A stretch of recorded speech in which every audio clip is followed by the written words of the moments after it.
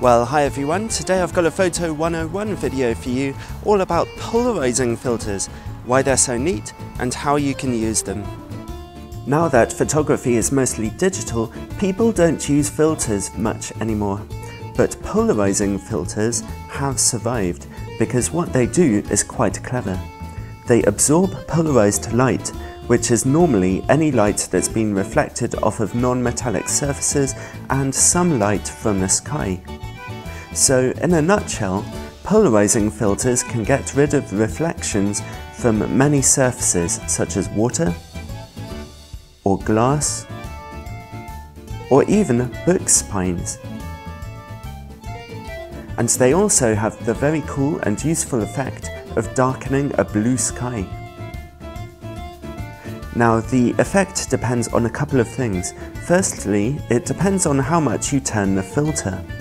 So you'll have to turn the filter each time you reposition your camera until you get the effect you're happy with. Secondly, the effect depends on your angle of view. If you're shooting the sky, the effect will only really work 90 degrees from the direction of the sun.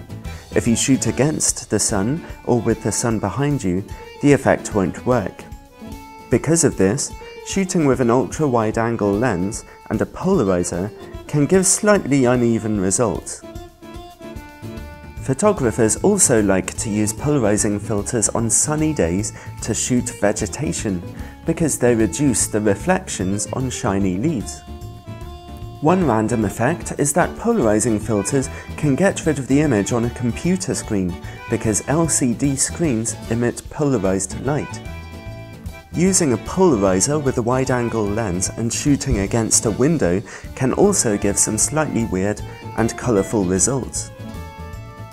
I've been using polarizing filters by Hoya and Marumi before, and they're both great, although I prefer the Hoya filters as the colours seem to be more faithful.